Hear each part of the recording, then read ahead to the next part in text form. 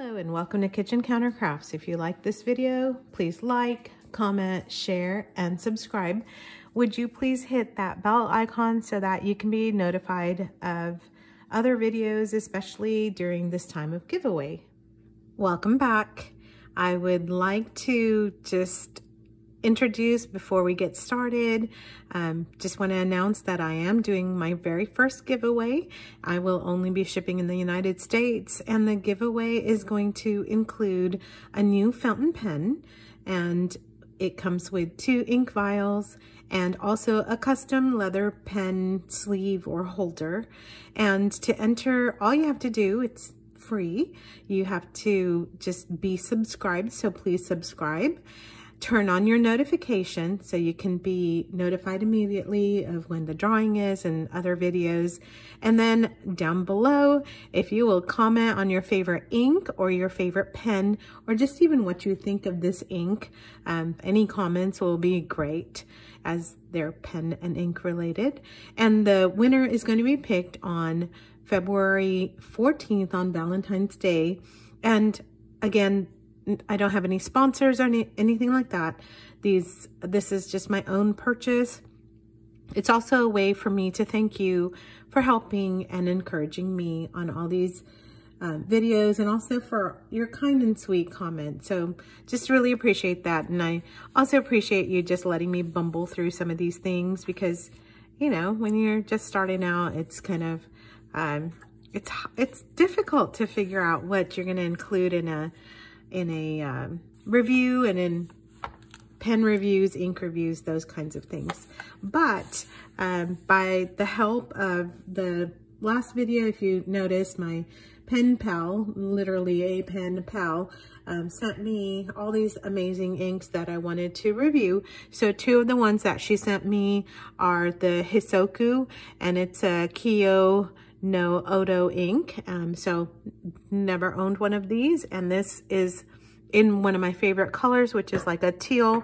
And then she also sent me this one, and it's Shin Ryoku, and I believe it's like a greenish. So I'm going to try and kind of put some of these colors together. You can see it a little bit in the sunlight. I'm hoping that the video will catch this beauty.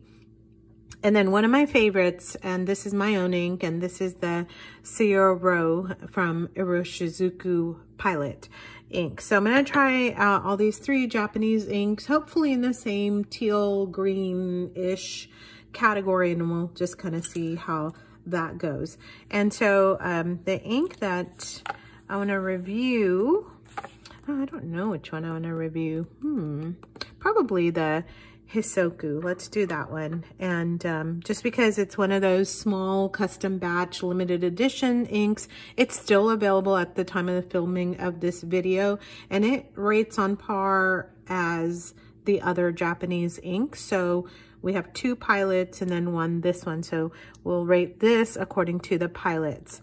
And so let's see, what a pretty little bottle though, I have to say. And just a little bit about this company. I didn't know much about it, but it is by Kyo no Oto. So I'm going to write that down, but it's otherwise also called a Kyoto ink.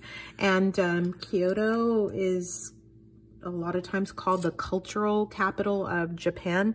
So there are just some artistic types of things that are going on there. So this green is called the Hisoku. So I'm going to jot all of these things down here. So let's see if I can be in frame here. So this is Kyo no Oto.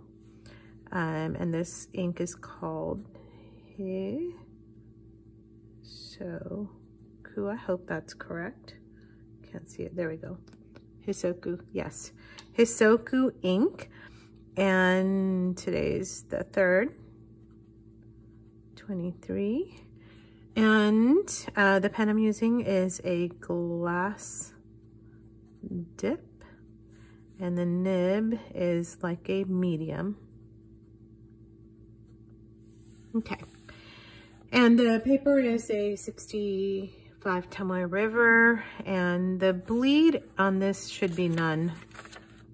Yes, it's hard to get bleed on this paper. It's just a really great paper for that. Shading I'm going to do just in a minute, and dry time.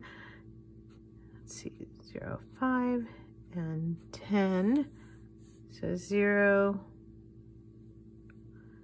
5, 10. It's a fairly dry ink, and look at how light this ink is. I don't know if you can tell. So let's see. I'm gonna put some of this ink down here.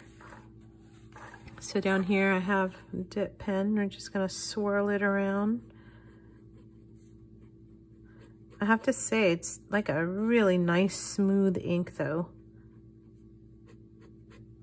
So it shows up pretty nicely, almost like a teal-ish color here. And then I also want to make sure I get the water test, which is here.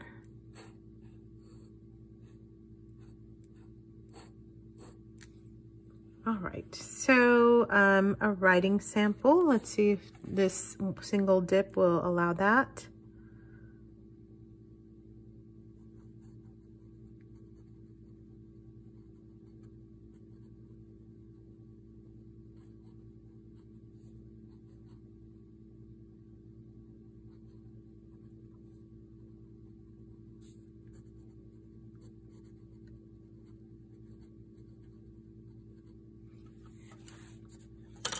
So you can see how beautiful that ink is.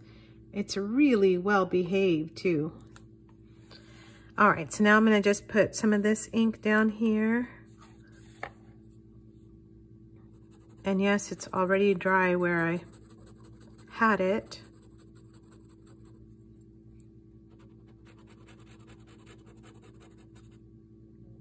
There's the first pass through.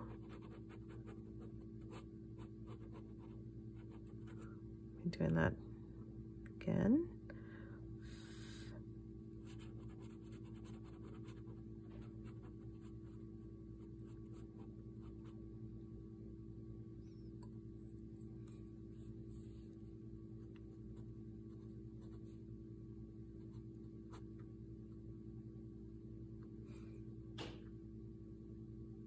So some of the complaints that I've read online is that it's just not dark enough. And I'm sure that, you know, varies by the type of paper that you're using.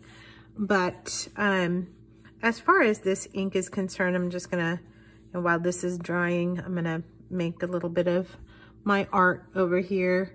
As far as this ink is concerned, what the small batch company, I guess, if you will, the business, whoever makes this in Japan, one of the things that they really try to focus and say is that these inks represent some of their artistic community. And so this ink is supposed to be Hisoku in Japanese. I'm learning quite a bit of things here.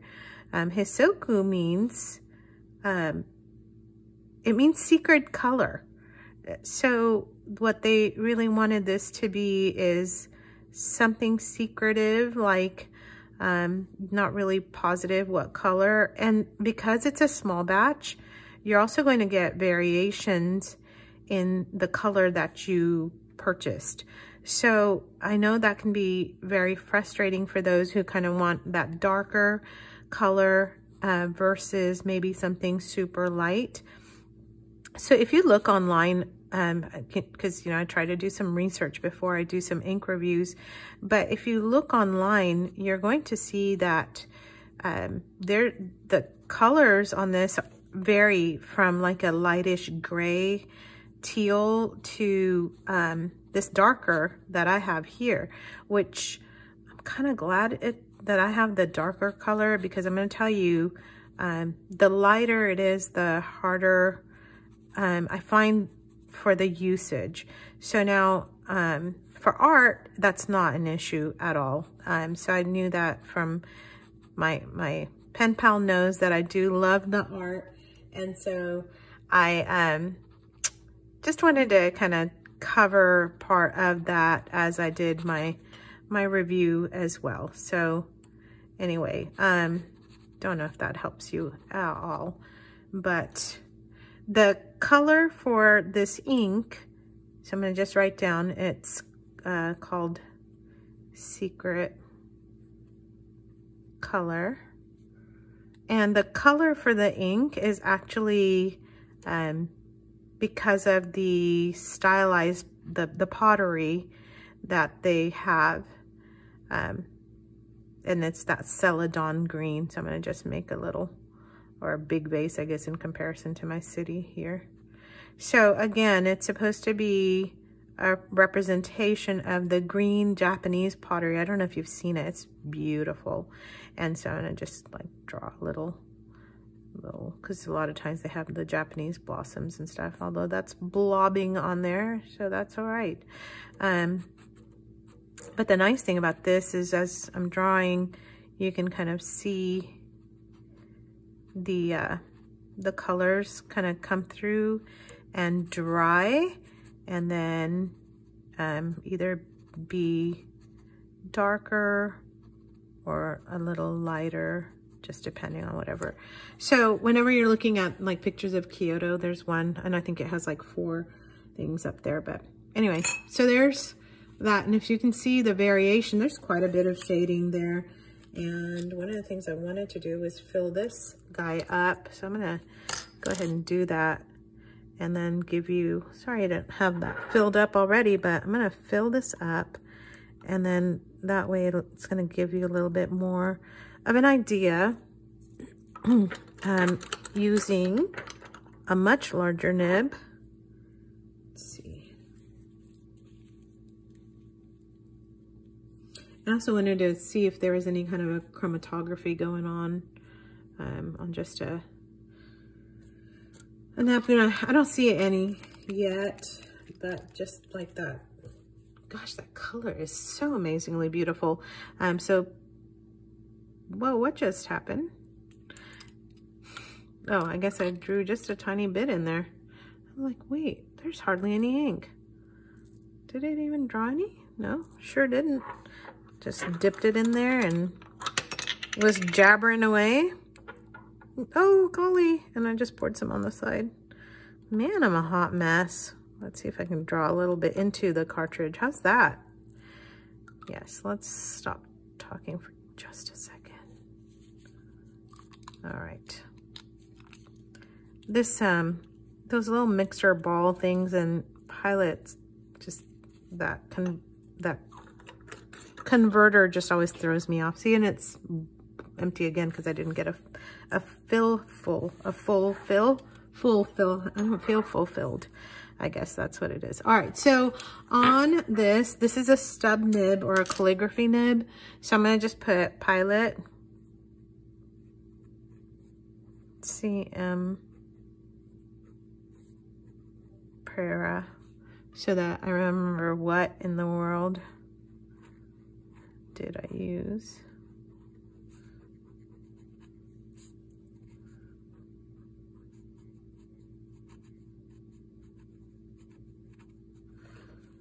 So actually it looks even lighter than the dip pen, which kind of is surprising to me.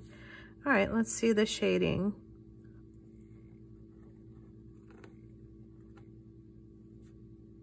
I love this pen, I have to tell you. Calligraphy nib.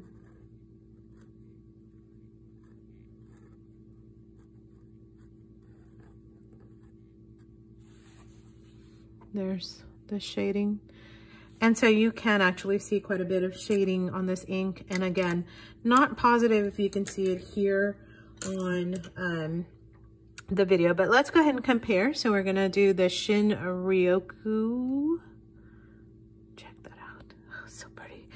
On sunny days, honestly, I love just looking at my inks. I think they're just that beautiful. All right, let's put some down here.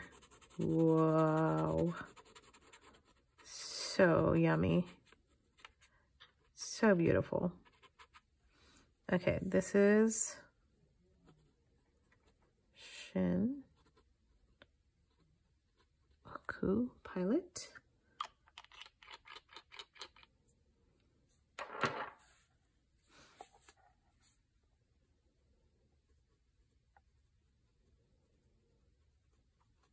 All right, so there's that one. I'm gonna just pass through it again. So gorgeous, gorgeous green. Wipe with something else so I can still see a little chromatography. And then here's the teal row.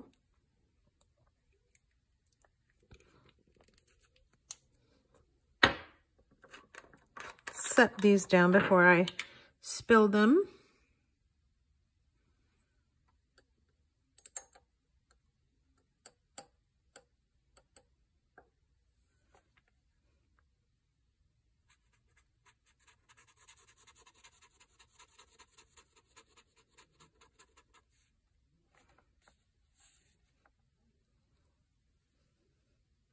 I'm going to touch the napkin up here. You can still see some of my other. So you can actually see that that is very close to this.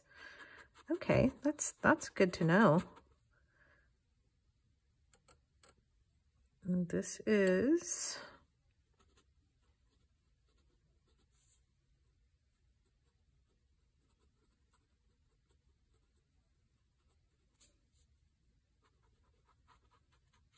But this is way, way, way darker than the other.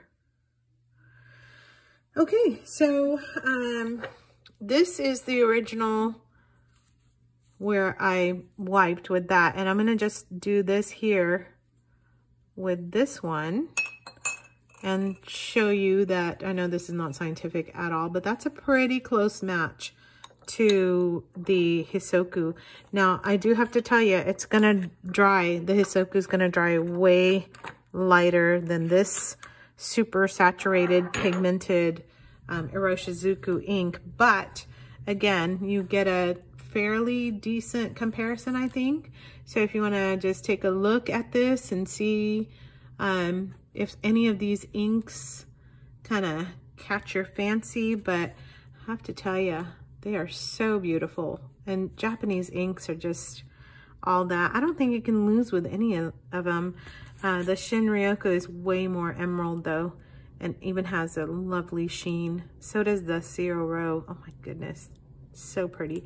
The Hisoku does not, and is drying much, much lighter. So I can see where somebody may not want to utilize that for just a regular writing sample. And I think that's about all I have for you for this time. If you will, leave me a comment. Also, just stay tuned because I will be doing some more, trying to keep with the Japanese ink theme. So some more reviews coming up for you next time. And until then, bye.